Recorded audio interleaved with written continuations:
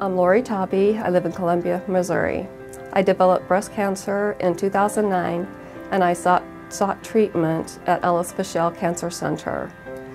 The people, the staff, the nurses especially at Ellis Fischel are a great bunch of people. They have been with me throughout every stage of my breast cancer treatment, from the very beginning, the initial diagnosis, through the very end for follow-ups. In the beginning, when I was going from scan to scan, I got turned around in the building, kind of got lost, and kind of broke down because of the new diagnosis and such. And there was someone there that took me by the hand, comforted me, and helped me find where I was supposed to be. All the nurses there care about you, and they are, like I said, a wonderful bunch of people. 5 East, the oncology unit at the hospital itself, is their urgent care, so to speak.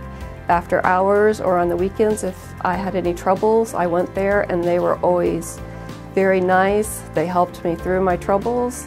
They were very concerned and took care of me the best that they could.